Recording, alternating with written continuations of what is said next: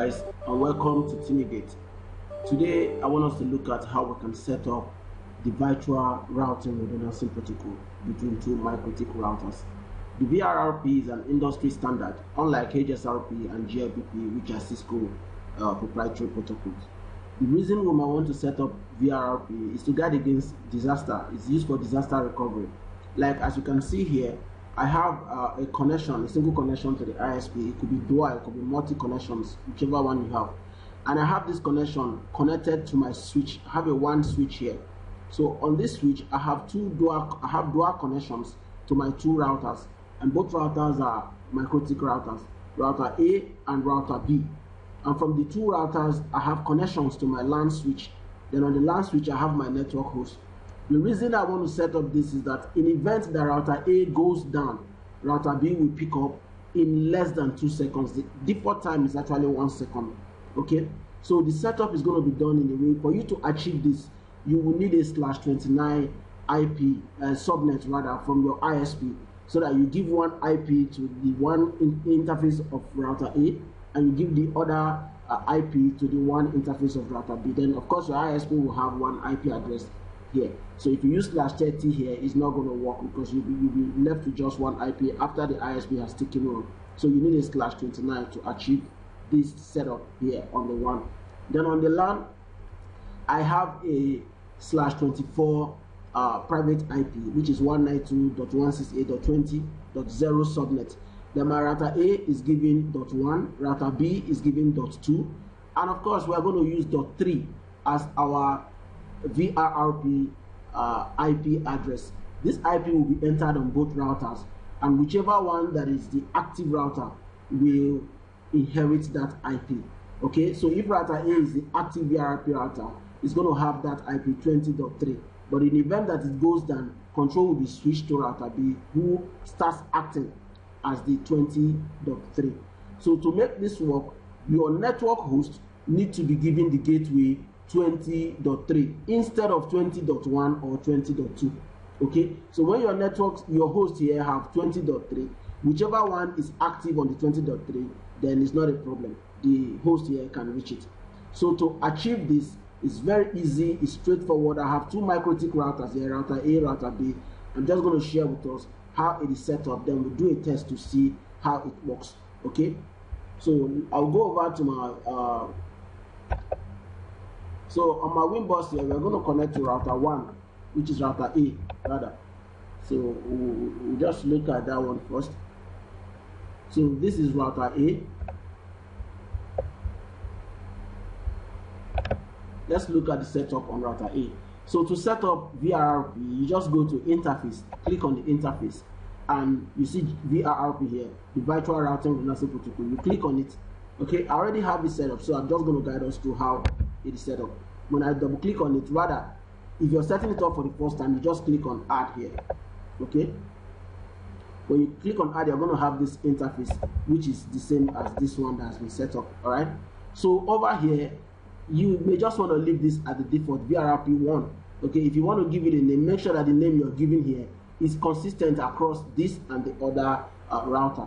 But I just leave it at VRRP1. Okay, it's nothing. So where the bulk of the work is here is enabled by default. Everything here is just the way it is by default. So you come to VRRP here, the tab here, click on it. Then over here, you choose the interface connecting to your LAN switch. Okay, it is important you choose the interface. Okay, I have a Mikrotik RB750. Okay, it's configured in a master slave setup. So the router 2, the ETA2 interface is the master, while 3, 4, 5 are slaves to master 2 to ETA2, which is the master. So I'm choosing ETA2 here. Okay, the VRRP ID, just leave it at 1. The priority here by default it is 100. But whichever router you want to become the active VRRP router should have the higher priority between the two routers. So here I made this one 120. Okay, the interval here is 1 second. If you want to change it, you can change it, but I don't see any reason. Okay, if you feel that your router is going down sometimes and it's obviously not a big deal, then you may want to increase this to maybe say like 20 or 10 seconds. Okay, preemption is important. You need to leave this thing checked if you want this router to be able to take over control when it recovers. So what this means is that if you don't check this one, if router A goes down and router B takes control, when router A comes back, it will never wrestle the control back from router B. So when you leave it checked, what it means is that when router A recovers, it will say router B, hey, I am the boss, okay, switch over control to me. So once you've done that, you've checked here, so there is nothing here again. You leave this at version 3, you leave this one at, if the protocol you're running is IP version 4, of course, you leave it at version 4. If you're doing version 6, you choose version 6. But for this example, it is version 4, so I'm leaving it at version 4. So once you've done this, you click on apply and you click on OK. Okay? Then the next thing you need to do is to assign an IP address to this VRRP interface you've created. So how do you do that? You come over here and you click on IP, click on address, and then you assign that IP we just talked about. To assign an IP, we all know that you click on this @ sign. All right? So you type the IP address, which is 192.168.20.3/24, and you choose the interface here, which is the VRRP1 interface you just created, and you click on apply and OK. That's what you need to do on router A. Okay? Haven't done this on router A, we need to go over to router B and see the setup for router B as well. So router B is on the IP 192.168.20.2. So we go over to router B. Over here on router B, we just do the same thing that we did again. You come to interface here, you click on VRRP, all right? And then you click on the @ sign to give you this, right? So the one I created is here. So once you've done that, on the general tab here, you just leave it at VRRP1, okay? Except you change the name for the other one, then you need to change the name here to be consistent for you to know what you're doing, okay? So I haven't done that. You click on VRRP here, and you also choose the interface that is connecting to your LAN switch, which is, in this case, is still ETA2, all right?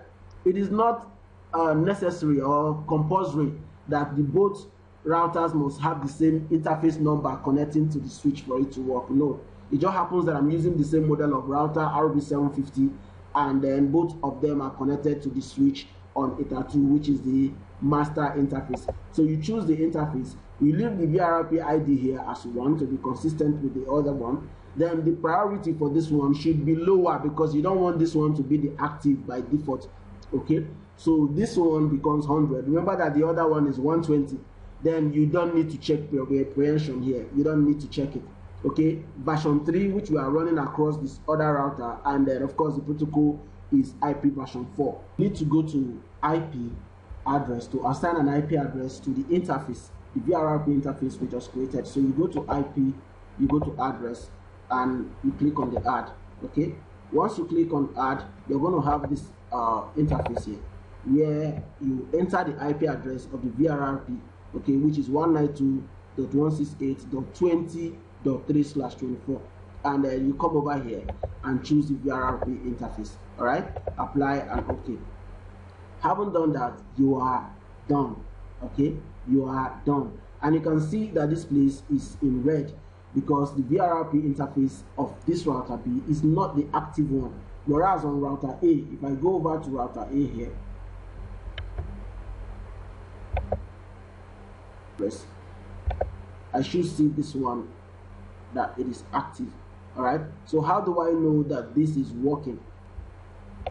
I need to come to command prompt and run a ping, preferably to that IP.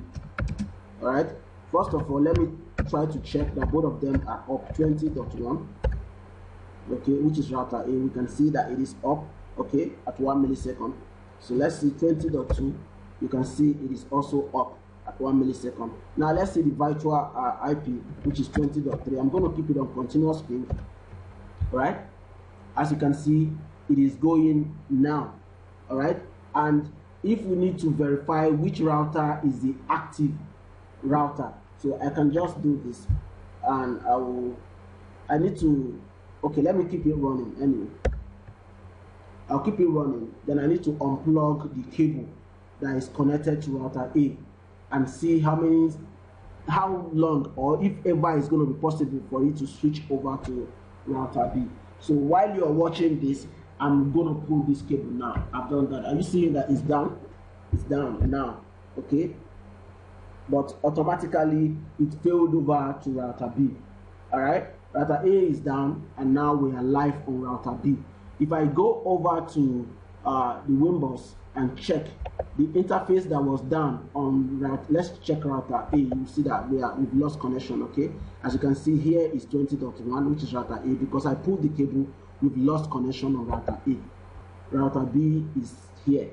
All right, so we are still live on router B now, even though router A is down. All right, so that's how easy it is for you to set up VRRP on a Mikrotik router. Okay, and then if I were to run a ping to the internet now, you can see. Let me run a ping to you can see here. I have a ping to Gmail over here. You can see it's going through, irrespective of the fact that router A is plugged back and control has been switched back to router A. You can verify that by going to IP address here on router B. You can see here that control has been switched back to router A, and that's why you have router B all grayed out. Now router B is in red, sorry, and we still have the ping to Gmail here working, even though router B is now inactive. So which means control has been switched back to router A. You can verify that by logging back to router A here. But okay guys, that's how easy and how straightforward it is for you to set up VRRP on a Mikrotik router. Please subscribe to the channel for more videos, and also visit my blog at www.timigate.com. www.timigate.com. Timigate is spelled TIMIGATE.com. Thanks for watching and stay safe.